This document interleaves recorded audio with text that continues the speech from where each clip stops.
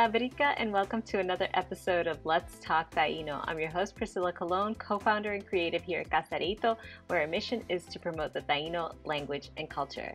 So today's episode, it's going to be about the HJ dilemma. That is, are there Taíno words that start with silent H's, or do they actually sound like ha at the beginning? So let's take a look at these two Taíno words. If you're a Spanish speaker, you know the first one is huracán. In English, that is hurricane. The second one, if you're a Spanish speaker, is hamaca. In English is hammock. What's the difference? The H at the beginning. In the Spanish, the H is silent. We never hear it. In English, you hear the H sound.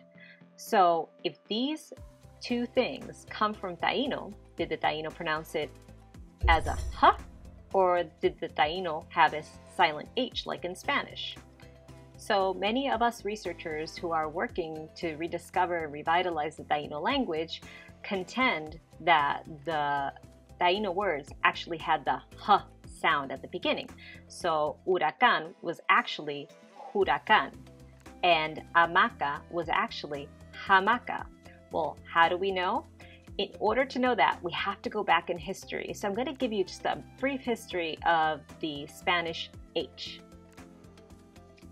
So, surprise number one, the H in Spanish was not always silent. So how do we know that? So when the H got to Spain, craziness ensued. Spain wasn't even a country. It was a bunch of different kingdoms. In all of these kingdoms, different languages were spoken. There was Celtic influence from the north, French, Germanic influence as well. And in the south, you're going to have influences from Arabic-speaking Muslims, and you had Ladino-speaking Jews.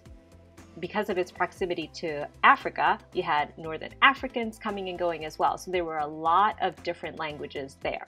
So the F's and the H's used to be interchanged. So you get crazy things like the names of Fernandez and Hernandez. They're the same thing. It just one has an F and one has an H. So it really just depended on how you pronounce things. So people were pronouncing things differently all the time. Certain words even had a H or a silent H sound, and they were the same words. So I'll give you an example. Jalar and alar, they both mean to pull. F's became H's, H's became F's. Some H's were silent, some H's were pronounced, so it's a real mess. The other thing that happened was, at the beginning, the educated or elite pronounced the H with a H sound. And then all of a sudden they decided that was uneducated, while the less educated folks continued pronouncing the H. So what does this all have to do with Taíno? Well, let's jump ahead to 1492. Here comes Columbus, an Italian by the way, with a crew of people from the southern part of Spain.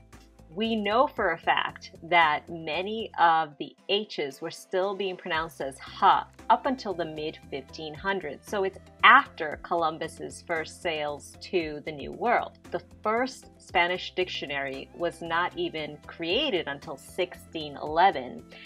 Even in that first dictionary, many of the words in the dictionary are actually the same words with different spellings. So there was no real exact writing system for Spanish either.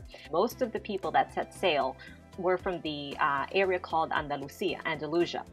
And in Andalusia specifically, they refused to change the way they pronounce things. So this means that in the midst of this language turmoil in Spanish, they are then trying to write down what they hear in Taíno.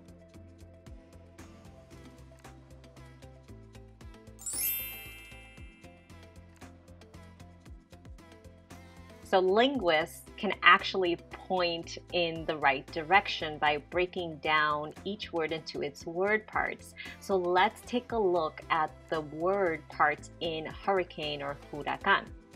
Hu, that word part, stands for breath or air. Hura actually means wind. And we know that can means center. So huracán literally means center of the wind. Totally makes sense, right? And we hear that hu sound in names such as yukahu, which is a semi or ancestral spirit who provided us the yuca for us to eat. And yukahu actually kind of means the breath of the yuca. Yukahu and other semis are not quite the same as a Christian god. They are more like venerated ancestors. If you want more information on Taíno brujería, spirituality, espiritismo, I highly recommend that you follow Bruja Cat. She has an awesome series tackling each and every single one of the Taíno semis. So next, let's tackle hammock, jamáka. How do we know that it's actually ha and not just a? Well, let's break it down to its word parts. The word part ha appears at the beginning of words for anything that hangs. Okay, so we know a hammock hangs, so that starts with a ha. The word part mako actually means woven. So you put it together, and jamáka refers to a hanging woven bed. And again, how do we know this? Because there are other words that have that ha, which means hanging, in them. So there is a word for a hanging basket, and that is jába. And the Taíno would create these baskets. Some were smaller, and they had either fiber cords or cotton, and they would put them around themselves, almost like a little handbag. And they would carry tools and food and things with them on their journeys. There were also some other very big jába, and those were used to carry things like spears or arrows, much bigger items. Even their hamakas were carried in jába. So now let's take a look at everything that you've learned today. Hu, breath or air. Jura, wind. Jurakán, hurricane. Ha, that hangs. Mako, woven. Jamáka, hammock. Jába, hanging basket. I'm having a blast learning all of these cool new tidbits about Taíno, and I hope that you are too. Don't forget to write in the comments any topic ideas that you have, and I'd be happy to make a video for them if I can. Also, check out our children's books to teach kids a little bit of Taíno. I'll have all of that information down below in the description. Thank you again for joining us. I know that together we can bring back Taíno. Tai Karaya Guaitiao Nagu.